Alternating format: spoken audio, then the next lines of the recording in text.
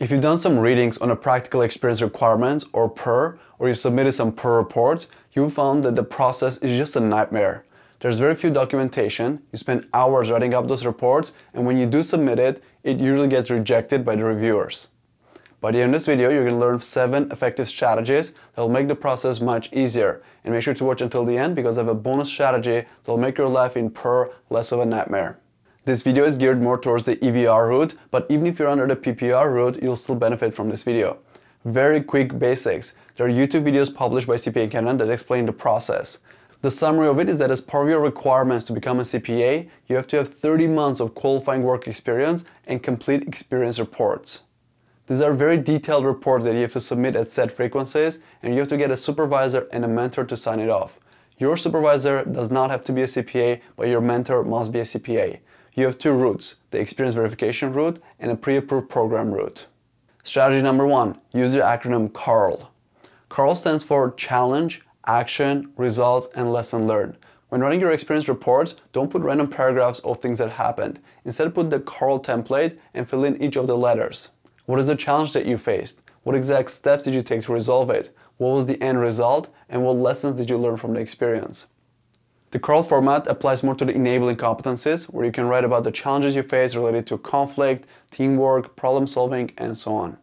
Use the word CPA Way a lot. The CPA Way is the backbone of the entire program, and it doesn't end with the CFE. Writing PER is like writing cases. So don't make up your own format. Instead, put the CARL format, and at the A step, put the sentence, to resolve the challenge, I follow the CPA Way, then put each of the CPA Way steps down and fill in the details.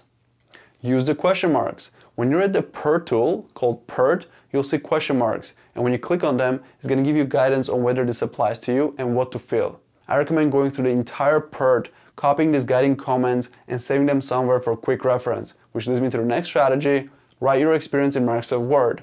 The PERT is kind of nice and all, and it has been updated recently, but the writing space is so little that you can barely see what you wrote. Now you can expand it by dragging it from the bottom, but I've had reports from students that their writing just disappeared and no one knew what happened. You don't want this to happen to you, so create a Word file and type your experience there, then copy to the PERT and submit it. Remember to start with the CARL outline and filling in the details as you go. Here's another related strategy. Keep a tracker at work. Since you have to write about all the challenges that you face and how you approach them, it's really important that you keep track of those challenges. The funny thing is that when you have a situation at work, you're too focused on solving it and you forget to debrief. Create an Excel file and write your successes and challenges, what actions you took, and the end results. Divide it into 3 columns. The first is challenges or success, then the next is details, and then the date. This also comes in handy when you're doing performance reviews at work. When your boss asks you why you should get a bonus or a promotion, you'll have concrete examples to bring up. Now, assuming you haven't been keeping track of what happened at work like most people don't, and you're drawing a blank when you're doing your PERT, you can go to your Outlook, click on the Sent Mails, and go through all the emails. Most of them will be regular communication, but you'll probably come across a couple of cool projects that you worked on that you've completely forgotten about. You can put those examples in PER. Get your employer to become a pre-approved training office. Here's an interesting fact that pretty much nobody knows about. You don't have to work for public practice to be under the PPR route. Any company, be it manufacturing, retail, software, can become a pre-approved training office. And you guessed it, if you're a pre-approved training office, none of the technical requirements will be required for you anymore. This will cut out at least 70% of the PER workload. You just have to fill out the easy enabling competency questions and you'll get your PER done. If you look at the bylaws and regulations of your CPA provincial body, for example, I have the CPA BC and CPA Ontario here, you'll see that it says that any office can qualify to become one. The funny thing is that there's so much discussion going on Reddit about PEP and CFE, like what electives to pick and what your CFE Day 2 role should be, but no one really talks about PER and what company you should work for to get into the PPR route. There are 2 takeaways here. First, try to get the company you're working for right now to convert to a PPR training office. This is a list of questions that the employer has to answer during the application. If you think your company missed those questions, go to your boss, get them to fill out this application form, send it to your original office, and you're going to get a letter like this one that confirms you're a PPR office.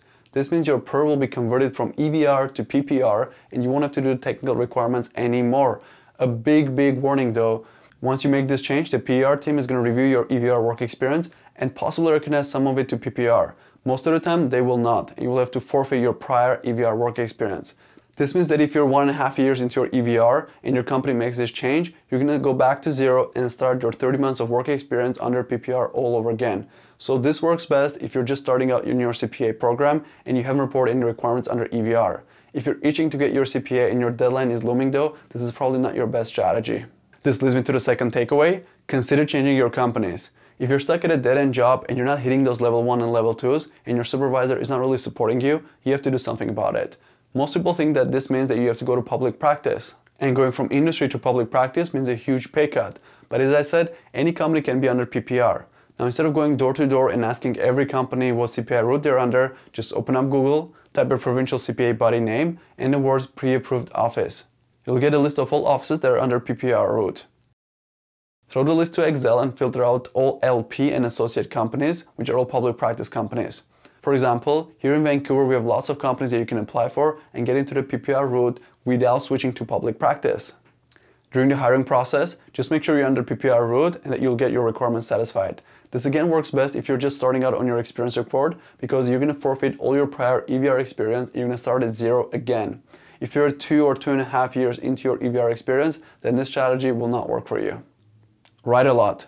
I couldn't think of another way to put this. You have to write a lot. Aim to write at least 1 full page for each example and don't spare the details.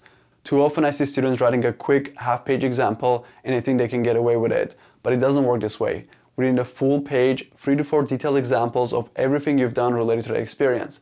Don't spare the details. You need to storytell and paint a picture in the reader's head of what is going on. Write what your role is, how you got to this problem, what accounting software your company is using, who are the stakeholders, how did you approach it, and so on. A full EVR experience report should be at least 20 pages long, and since you're going to make the revisions and submit multiple times, be prepared to write at least 60 to 80 pages in total. The entire PER process will take you anywhere from 40 to 80 hours of writing time. Alright, and here's the bonus strategy. Get PER coaching. I'm excited to announce that I'm working on a PER coaching program. It's Canada's first and only comprehensive course that will help you get your PER requirements met and get experience report marking services. The course will include video lessons, templates, sample passing PER reports, marking of your PER reports, and much more. I'm working on this course at the moment. If you'd like to get notified when it's available, I'll leave the link for you in the description. If you have any questions or comments, please leave them in the comment section below. Hope you found this video helpful. I'll see you next time.